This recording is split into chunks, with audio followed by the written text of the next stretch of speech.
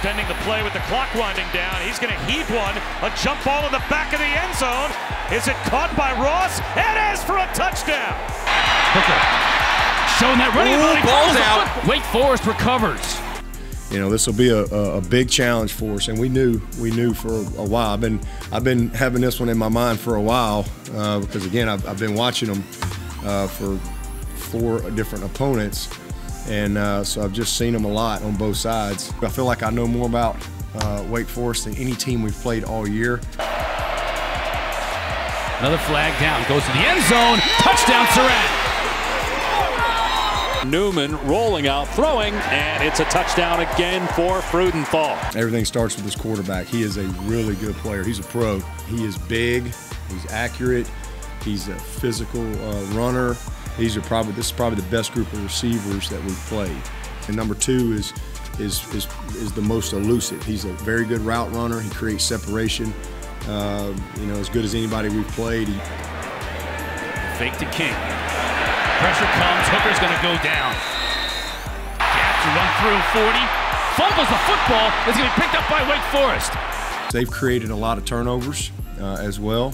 We're +9 in the turnover margin. They're +7. So they've done a really good job. I think they've won some close games, and that's been the difference in a couple of those games. Lawrence is looking to go up top. As his receiver, score! They're the #1 offense in the ACC. They're averaging over 45 points a game, about 550 yards. A lot of times you'd say it starts with the quarterback. You could say it's any one of their players it starts with. Obviously Lawrence is an extremely gifted quarterback.